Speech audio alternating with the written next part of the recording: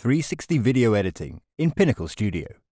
360 video is captured from specialized 360-degree video cameras, typically a camera that has one or two ultra-wide fisheye lenses to capture video in all directions at the same time. If you want to see what this video looks like and pan the camera around yourself, click the link in the top right. In Pinnacle Studio, you can edit this footage in 3 different ways. So let's go through them one by one. When you add 360 footage to your timeline, Pinnacle will show you the raw footage in the timeline monitor, and you can see how it will look as a 360 video by clicking the 360 preview pane, where you can pan around by dragging the mouse. Additionally, if you check your timeline settings, you should see that the aspect has been changed to 360 video 2:1. If your footage doesn't look right, you're probably using single or dual fisheye footage rather than equirectangular. Just right-click on the clip and click 360 video, 360 video conversion, then either single or dual fisheye to equirectangular. You can then view in the 360 preview pane as usual. Then it's just a case of editing as normal. You trim footage in exactly the same way.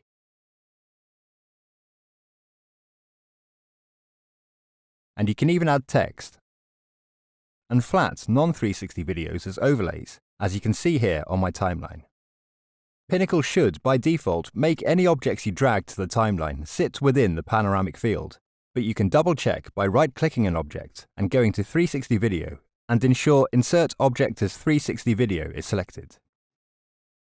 Overlaid flat videos will display as a virtual theatre screen inside your 360 world.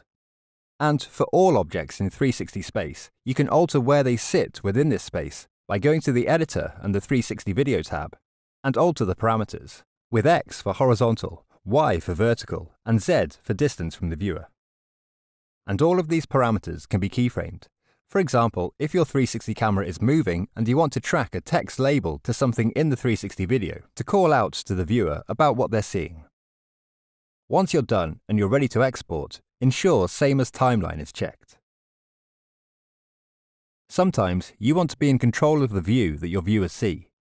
To export the 360 video as a standard, non-interactive video with the camera panning around to your direction, right-click the clip on the timeline and select 360 followed by equirectangular to standard. We've now got 360 source and 360 preview panels. We can use these to show where the camera is looking and keyframe these X, Y, and Z axis movements over time. I'll skip ahead on my timeline, then drag the crosshair of the 360 source monitor, and new keyframes are created with the new position. Similarly, skip ahead on the timeline some more, and this time I'll change the camera viewpoint on the 360 preview pane.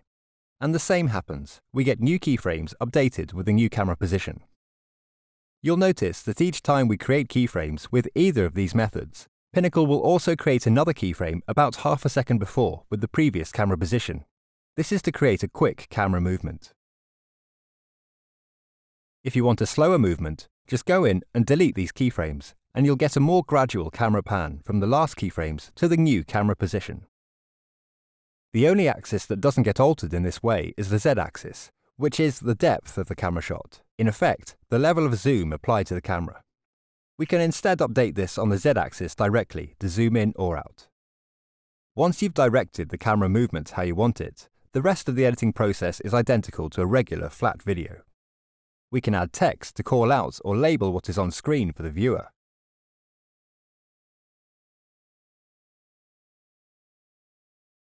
Or add effects. For example, it would be good to add new blue stabilizer to even out the jerkiness in the clip produced by the cameraman's footsteps and the fact that this footage wasn't recorded with a gimbal.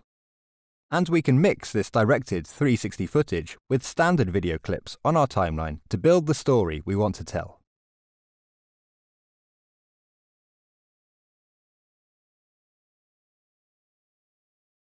Once you're done editing, jump to export and render your video however you need it, as you'll just be outputting a regular flat video file.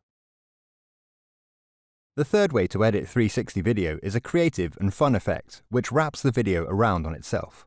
Just right-click your 360 clip on the timeline, select 360 video conversion, and then select your footage type to spherical panorama. If your footage is single or dual fisheye, you'll first need to convert it to equirectangular. Export it, drag the resulting clip back into Pinnacle, and then select equirectangular to spherical panorama. We've gone into this feature in more depth in its own tutorial, which you can watch by clicking the link in the top right. But briefly, you'll see that the timeline monitor has become a square aspect ratio, which is what the tiny planet effect is. And if we go to the timeline settings, we can see that this is now a square video. To make changes to the tiny planet, just make sure you're on the editor panel and the 360 tab, and then we can switch tiny planet to rabbit hole, which wraps the footage around in the opposite direction, as well as change the zoom and rotation level, and all of these parameters can be keyframed to make even crazier effects. To export, either use same as timeline, or if you want something custom, just remember to keep your horizontal and vertical sizes the same, so that the video is square. If you want something like a 16:9 aspect ratio, you may have to re-edit your tiny planet to ensure you aren't losing parts of your image off screen, or have those ugly black bars at the side of your video. If you've made it this far in the video, you must already have a 360 camera, or you're thinking of getting one. So we look forward to looking at what you create in Pinnacle Studio, in every direction. Happy editing!